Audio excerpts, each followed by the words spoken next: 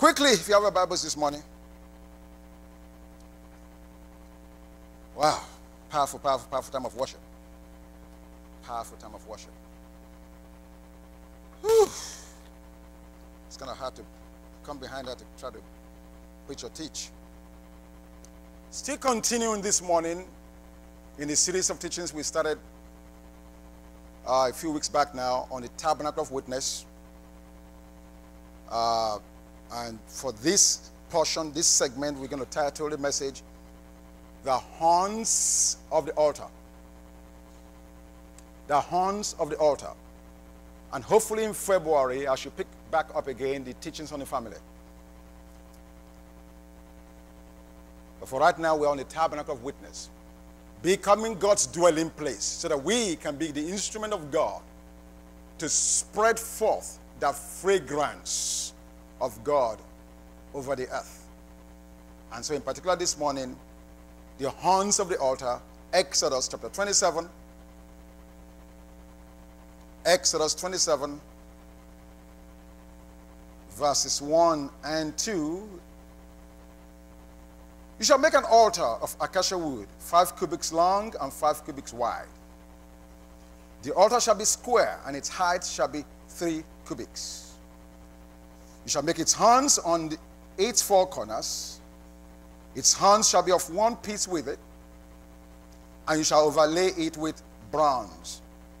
Now just flip over to Exodus 29. One verse there in verse 12. Exodus 29, verse 12.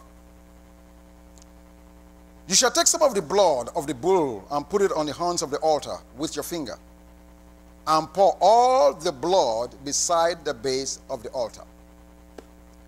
Now, during the last couple of weeks, I mentioned to you that whenever you come across a new word or a word for which you had no real clear understanding prior to the time you are reading it, it's always important to go back to the first mention so you can begin to see the meaning of that word unfold.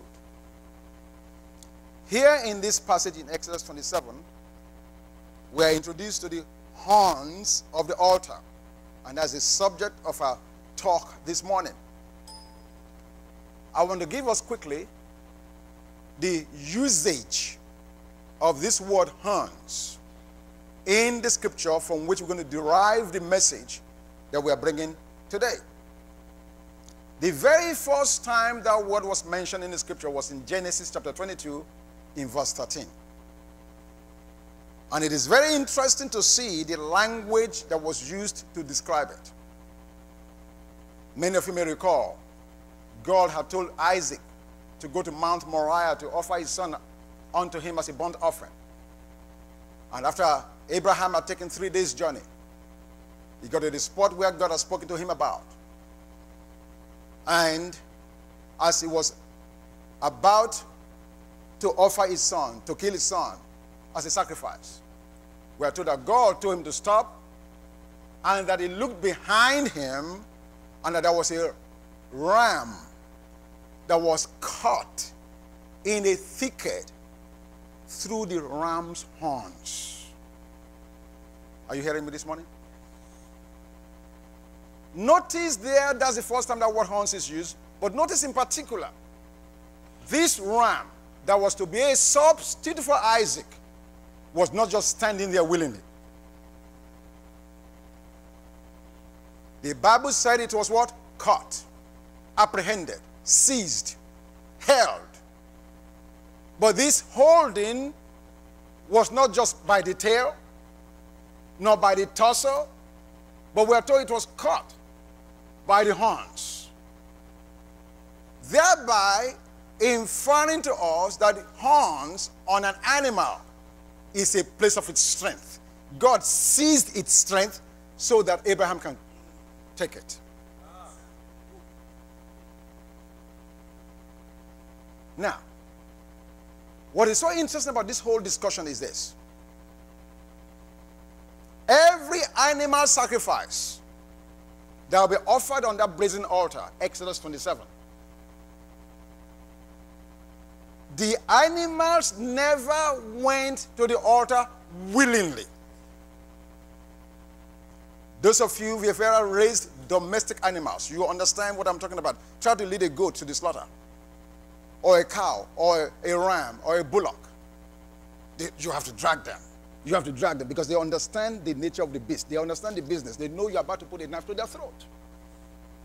Never willing. Are you hearing me? So, these horns of which we are talking about this morning, Exodus 27, was a means under God's dispensation in Israel to have the animal that was unwilling to be bound to the altar. If you don't bind them to the altar, what do you think is going to happen? They're going to leave the altar. Many of us have been leaving the altars. When God brings us in, deals with us, tries to correct us, give us instruction, because God has not bound us to the horns, because today he does not bind us as he did back then. Today he uses the cords of his love. Hosea chapter 11 verse 4. That's what he's using now to bind us. The love of God, Paul says, constrains him. I want you to appreciate what God is saying to us here. Isaac, the son of God of promise in the Old Testament, went to that altar willingly. The animal that was substitute for him had to be caught. But he went willingly, thereby pointing in advance to the king that we just sang about, to the master, the supreme one, the holy one, the great one, the awesome one, the almighty one, the great God of the universe, the Lord Jesus Christ himself, who said to us in John chapter 10, verses 17 and 18, he said, no one takes my life. He said, but I will what? Lay it down. In other words, you don't have to bind me like you do the sacrifices. I am a willing and able sacrifice. Now, the good news for you and I is this. For Isaac, who was willing, what happened? He got his life back. For Jesus, who was willing, what happened? He got his life back. For those animals that were dragged and had to be bound, what happened? They died and stayed dead. So the point to us this morning as we launch into this subject, the way to living the life of God is by losing your life, by laying it down. Amen? First mention of the word horns. Second mention, well, not second mention, second use rather of horns in Scripture. So the first use is the fact that it's used to bind unwilling animals. The second use we see at the Battle of Jericho. In Joshua chapter 6 verses 1 and verses 4 through 5, I'm not going to read it, where God told Joshua that he should blow the horns from rams on, blow it 7 times when he marches around Jericho. And what happened? The walls came down. There's a blowing of God that's taking place right now. And every wall of Jericho that has contained you, if you hearken to that blowing, and if you align yourself to what God is saying and doing, I am telling you, every wall of Jericho that has sought to keep you bound, that has sought to limit you, the horns of God, prophetic utterances, the horns of God is about to blow the lids off. So that the people of God can be free to serve God and be a blessing to God. In Jesus' name. And then the third use of horns in the Scripture, we see this very clearly in 1 Samuel chapter 16, in verse 1 and verse 13, when God spoke to Samuel to go anoint him a king in the house of Jesse. The Bible says Samuel took what? He took his oil in a horn. Huge. The horns were used in Israel to keep oil. Oil is the symbol of the anointing. So when Samuel was going to go anoint David, he carried his horn, which had the oil in it. Contrast that with King Saul, who at his anointing, the prophet did not use the horn, rather he used what? A flask. He said, Pastor, what's the big deal difference? Huge. A flask is man-made. Man manufactures flask. Horn is a testimony that an innocent life has been poured out. Are you hearing me? So, when you look at the life of David and life of Saul, you can almost see clearly that Saul was an accident waiting to happen. Even though God walked with him and God used him some, but you can almost see. Amen? So those are the uses of this word horns from the scriptures. Now, what does it represent? Remember this morning we are focusing on the horns of the altar. What does it represent? And I have to move very quickly here. Number one, it represents for us the Lord Jesus Christ himself. Let's go to the scripture in the New Testament. Luke chapter 1. Luke chapter 1. Luke chapter 1, verses 68 and 69. Blessed is the Lord God of Israel, for he has visited and redeemed his people. What did he do?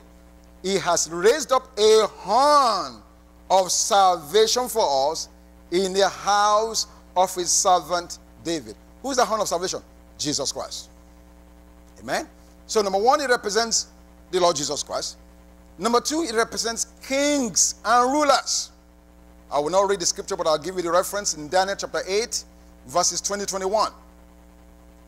Thirdly, it represents strength. We can see that in 1 Samuel chapter 2 in verse 1 and 2 Chronicles 18 verse 10. It represents strength. Oh, wow, we need to read this one. Number 4, it represents a place of refuge and protection. A place of refuge and protection. We can read this in Psalms 18 in verse 2.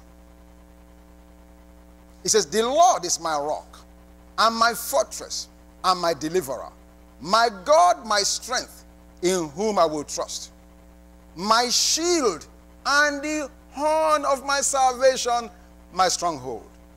Amen? And as we move forward in the message later on, you will see clearly how that the horns is a place of refuge and protection. Next, it represents honor. You can see this in Job chapter 16, verse 15. Job 16, verse 15, or Lamentations chapter 2 in verse 3. Also, it represents dominion. 1 Kings 1, verse 39. Next, it represents glory. 1 Samuel chapter 16, verse 13. Then again, we see it represents fierceness. Fierceness. Daniel chapter 8, verses 5 and 9. Fierceness. And then, of course, it represents also defense. 1 Kings 22, verse 11. And lastly, it also represents exaltation. Psalms 89, verse 17 and verse 24. And exaltation there means prosperity and triumph. Amen? Because of time, I could not go through every one of those scriptures to show them to you, but please read them. It's very powerful. It represents all of those things. Now, back to Exodus 27 now. Back to Exodus 27. We know how horns are used in the scriptures. We now know what they represent or symbolize. Now let's begin to unpack this scripture in the time that we have left.